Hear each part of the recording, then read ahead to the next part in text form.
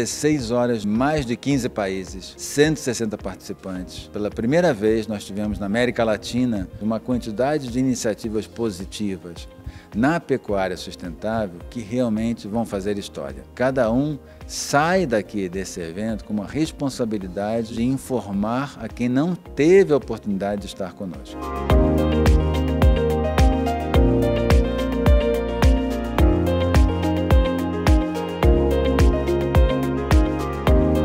It's really good to see the energy of all the different countries represented. We've got people from all around Latin America and from other countries.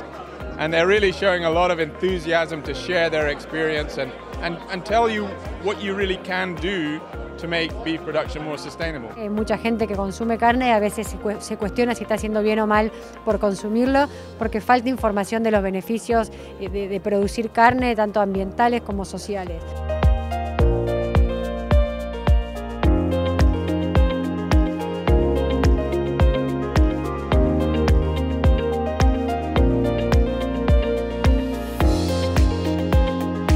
O GTPS é o grupo de trabalho da pecuária sustentável, onde participam de uma mesa redonda todos os elos da cadeia da pecuária do Brasil.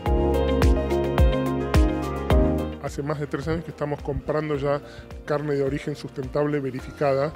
La verdad que somos la única compañía que lo hace en Brasil y en América Latina. Podemos garantizar que el origen de la carne es sustentable y que la producción es sustentable.